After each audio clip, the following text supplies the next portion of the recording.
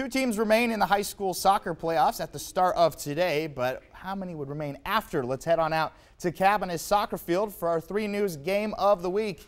Gregory-Portland Lady Cats up against Dripping Springs in the region semis.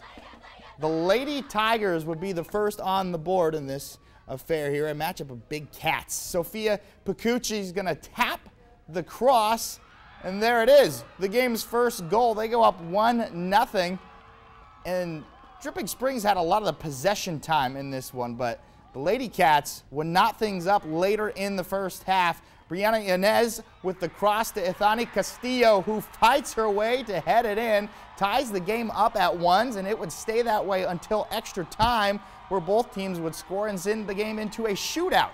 But it was Dripping Springs who would come out on top in the shootout. They win 6-4. Beeville Jones girls also in action this morning.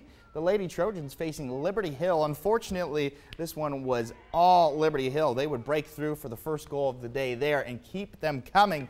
Liberty Hill scores 12 goals in this one, so the Lady Trojans drop this one 12-1. So the soccer season has officially come to a close. Both of our remaining teams dropped today. So.